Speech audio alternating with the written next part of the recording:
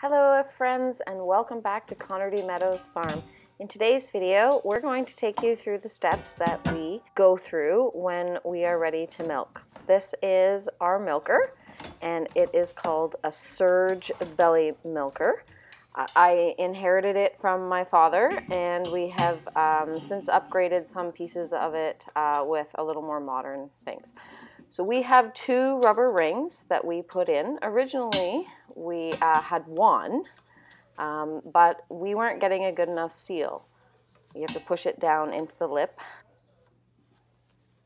We have the second one is to help with the seal. You can see here, there's two sides to this rubber ring, and one side has a lip on it, and the lip faces upwards towards you. Now, going back to why we have two rings, we actually weren't getting a good enough seal with one ring, and an older gentleman that worked with surges for multiple years as a dealer told us if you put two rings on, you will get a much better seal. There's a little hook on the back there that you hook it onto. This is a little plug that you put down next. And then this is called the pulsator. Now this is new. We do have an original one, but we do prefer to use this one. It just holds its pulse better. So there are 4 hoses, and they go on each one of the 4 sections there. I find it easier to put the 2 middle ones in and then work my way out to the 2 outside ones. Let me bring you up close so that you can see what this looks like all set up. So you can see the pulsator, and then each of the hoses going down to the inflation cups, and then the inflations. So the inflations are the part that are hanging down, and they go on the teats, and of course the little clip in the back there, and that's how the lid all sits together. Now the only thing is, when you go to carry this, with the 2 rubbers, it doesn't sit flat, so you actually have to kind of hold your thumb there on the pulsator when you're walking so that the lid doesn't slide around. Had you only had 1 rubber, it would sit quite a bit better, but it is what it is, and this was what works for us. So next up is we grab a stainless steel pail and a clean cloth. We are going to turn my tap on to hot, and our hot water tank is set once it comes to temperature to be really, really hot. You will burn. So we just wait for that to come to temperature, add some soap to the water. Once it's to temperature, swish the soap around in there with the cloth and fill up the pail a little bit. Once the pail is full enough, let's take it to the front door here. Let's put our boots on. Grab our jacket. It's still pretty cold outside. There's still snow on the ground. This is a clean towel that I've grabbed, and we are going to grab the bucket by Sky, and let's grab the milker. Once everything's in hand, out we go.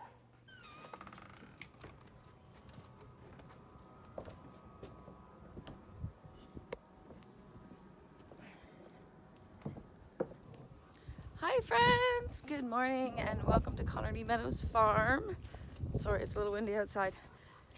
I'm just going to the barn to do our morning milk. Thought I'd bring you guys along. It's been a while. Morning, Red.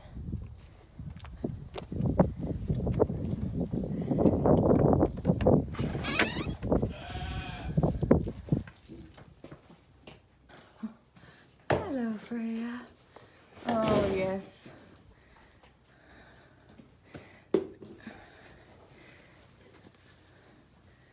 Let's get this door open. Some sunshine in here. Now I put this little cat dish here upside down because these new inflations that we have that are silicone, they actually hang down pretty far, and they'll actually touch the ground with this on it, because this is the shorter surge milker. We actually have one that's much deeper, and had we been using the big milker, these wouldn't touch the ground, but as we're using the shorter one, they do. We're using the shorter milker because, as you can see here, Freyja is a very small cow, and she doesn't give as much milk as our old Jersey, so we don't need the big one. The other thing to note in this picture is you can see that I have the black inflations on versus the silicone ones, and she was just having a lot of problems with mastitis with them, and so we've switched them over to the silicone and we've had no more issues since. So we just put that down so that I can do this. And now I've got to go and grab the pump. We have a small portable pump, and we just store it out here when the weather's warm enough. And I'm gonna need 2 hands to grab this because this sucker is heavy. I'll just show you while I get this pump. It's really hard to actually show you just how heavy this pump is. I'm not a weak person, but it's a pretty heavy pump. So the next thing we need to do here is we're gonna have to plug it in, and we have a little plug there on the wall. So plug it in. And there's a little cap that goes on the filter, and that's what I've just removed there. And then the one thing that's there in my hand is just our pressure gauge. And then this hose hooks into the milking machine, and that's what gives us our vacuum. So right now I've just gone to wet my hand in that nice clean soapy water, and then I'm just wetting down the little rings there, and what that does is also gives us a much better seal. The next thing I'm going to do here is I'm going to turn the pump on, and what you're going to see is the pump rattling and shaking, and it has to come fully to temperature and it'll stop shaking. And the other thing I'm doing is pushing down on the ring to make sure that the pressure climbs up. The surges, they're kind of funny like that. If you don't push down on the ring and then a little bit on the pulsator, you're not going to get the pressure that you need. Now that the pump has stopped shaking, it will come to the pressure that it needs to. And now it's time for Freyja to come out. And cows are animals of routine. At this point, she knows when she comes out of the stall, she heads straight into the milking staunch, and she knows she's got a really nice treat there. So we just lock her in the head gate so she can't back out, and she gets her treat of grain while we go ahead and get her all ready for milking. This is called an anti-kick bar, and there's a little piece of skin right here that you tuck it up underneath, and then you just lift and it pops over the back of the spine. And all that does is prevents them from kicking at you. After putting the kick bar on, we move on to putting the belly strap on. And what the belly strap does is it just holds the surge in place, and it doesn't hurt her at all. You can also see I am brushing her down, and I usually try to get as much debris off of her as I can just to keep things clear. Sometimes she's, you know, got dirt on there or whatever, and then I just put my little stool down. Now, here you'll see I'm going to approach her, letting her know that I'm coming underneath her by brushing her with my hand. And you'll notice all the steam coming off of the cloth. Remember, this water was very hot, which it needs to be in order to be cleansing. And then I put it back in the water, and I will switch sides and wash again. Now, if she's super dirty, I will make sure that I just use a small section of the cloth for each teat. And this is the cat dish. I usually squirt about 5 squirts from each teat into the cat dish. I can see if it's clumpy, signs of mastitis, anything going on. And the other thing is it's usually the first number of squirts that would have any bacteria. So we don't want to drink that, but it's okay for the cats. A quick dry of all of the teats, and we're moving on to milking. And you'll see here that I slide the milker onto the bar and then up underneath. Now, putting the milker on, I'm going to show you 2 different angles. This first one is just to show you I'm holding the milker slightly tilted back with my one hand. Now, in order not to lose pressure, you'll see I lift, but do you see what I do with the silicone? I am kinking it so we don't lose pressure, and it's very important to kink and then get it lifted onto the teat. And you guide the teat in with your finger, and then I slide it up a couple notches to flatten it. Slowly going up, but as I'm going up, I'm actually kinking the silicone before it goes up onto the teat, guiding the teat in with my finger, and then I straighten the milker by lifting it as many notches as it needs, and in this case it's 2. And then we wait for the milk to come down. The beauty with these silicone ones is that you can actually see the milk coming down through them, where the black rubber ones that we had used previously, you can't actually see the milk coming through. So this is really, really nice to be able to show you, and it's a lot nicer if you have someone inexperienced in actually what it feels like when the cow is done. They'll actually be able to visually see when the cow is done, and you can see there the milk pulsing down through.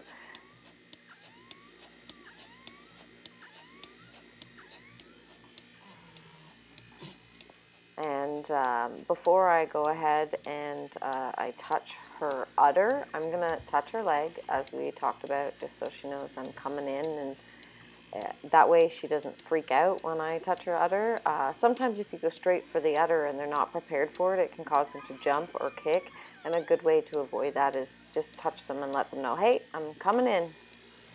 You can see here she's milking a little uneven. The right side is way more milked out than the left side. What I'm going to do is I'm going to bring you back underneath, and you can see here that right side, there's actually no milk coming out, which you can see she doesn't have any milk left in it. But of course we can't take it all the way off until she's done with the other ones. So sometimes just a quick massage like I'm doing there just helps get things moving a little bit more. And there we go. So now she's milking a little bit more even. She's looking very, very flat and very done. There you can see that I touched her leg again before I touched her udder. We are definitely done here. We're going to pop you over here and show you what the pump is. So this is a 2-stage vacuum pump. And there on the top where that black and white section is a dial that will increase our pressure or decrease our pressure. And this little gauge here shows us where our pressure needs to be at, and you can see it jumping with the pulses of the pulsator.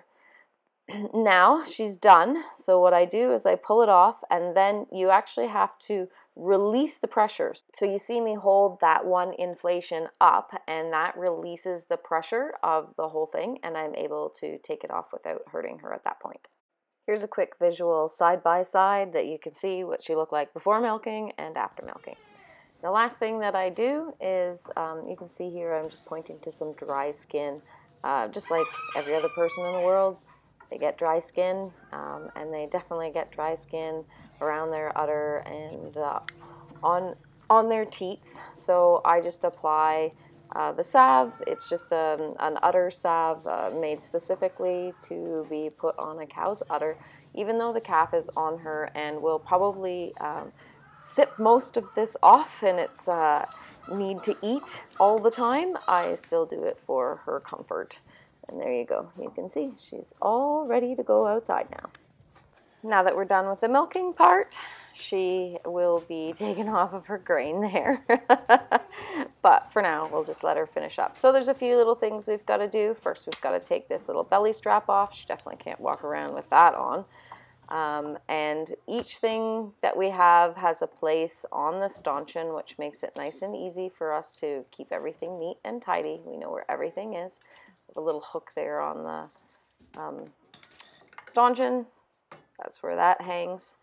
The next thing we've got to do is we've got to take this kicker off, and we just push on the button, it releases it, and then we hang it back up. Just need to move all the stuff out of the way. Oh, there's my stool. We've already moved the pump and the milker out of the way at this point. And we let her finish up the last bits of grain, and then we will be ready to put her back in her stall until we have everything done outside. So she's really good at this point. She's really likes her grain, so she licks it completely empty. And then once we don't push her to get out until she's done all of her bits. Sometimes we might have to convince her a little bit, but time to back up, Freyja girl. And she's good. She knows, okay, it's time to go to my stall. She doesn't try to run off and go anywhere. As I said, cows are creatures of habit, so once they're in the habit of knowing where they gotta go, she'll go there. Come on. There you go. Into your stall, girl. Off you go. There we go. At the time of filming this video, Freyja is still inside the barn at night. At some point we will transition her to being outside at night, but for now she's still in. And the goats obviously are in the barn every single night, as well as the sheep, because we are in a very heavy coyote area, so for their safety we put them away. You can see here everybody's getting to run out to the field, and once all the goats are in the field, then it's Freyja's turn to come out. Again, probably by the time this video is posted, she will be living outside. We just needed the calf to get big enough that she would be able to fend off anything to come after it. So here we are, taking them into the pasture. So the calf's still learning to halter walk, and it's always fun. She goes out in the pasture for the day with her calf and all the goats and sheep, and everybody hangs out together. Usually at this point, the calf will come and see if there's anything left in her udder, which there always is. Cows are quite interesting creatures in that they can give us milk, but they will withhold the secondary milk in their udders, which is the creamy part, which means that in reality I'm getting the sort of skimmed milk and the calf is getting all the whole fluffy cream milk. But I'm not gonna begrudge the calf any, because it has to grow too, and Freyja does give us more than enough food. And we'll just grab the milker here. Oh, and because we're farmers, we always do multiple things at once. Grab a water bucket. I've got the pail, and it's time to head into the house and get ready to put this milk away. So we always use milk filters. Even though we're using a milking machine, you never know what could get sucked up. Some hair, some shavings, some whatever. I have a little setup that I use. I just fold the milk filter into the funnel. These are just normal jars. So we have to take all the bits and bobs of the milking machine apart. So we pull off all the hoses and we take the pulsator off, and we don't want to lose our little plug. They get safely put to the side. And we're going to take the lid off. I'm going to safely put it to the side. It would be really great. Make sure you don't have animals in the kitchen when you're doing this. And then we pour it through the milk filter down into the jar. You can see here it goes through the filter. Very rarely is there anything on the filter, but in the off chance that there was, I really don't feel like drinking cow hair. So this is how we ensure that it's all clear. And the last little bit into the next jar. And there we go. And the last thing we have to do is wash everything. You'll see I have gloves on. And remember how I talked about how hot our water is? That's why I have gloves on. The cloth, well, scrubby that I'm using is dedicated only for cleaning the milking machine. And each part of the milking machine gets pulled apart. I just had to use a little knife to pry up that second ring as it sticks. Now this is specifically made for a surge milker, and it's made to help you clean the inflations.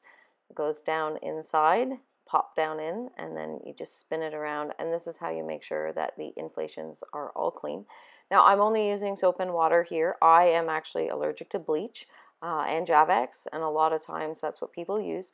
But I'm just using very, very hot soapy water to scrub everything out. Once a week, I will tear apart all the inflations off of the the milking machine, and I will wash them all with hot water and vinegar rinse, and make sure everything's clean that way. But on a day-to-day or twice-a-day basis, this is just what I do to clean everything up. Scrubbing all parts of the machine, out, inside and outside. And then that's it. It just sits and drip dries for the day. Milk is ready for cheese making day today. Thanks for watching, and we'll see you next time on the farm. Thank you, Freyja, for your milk. You are the queen of the homestead.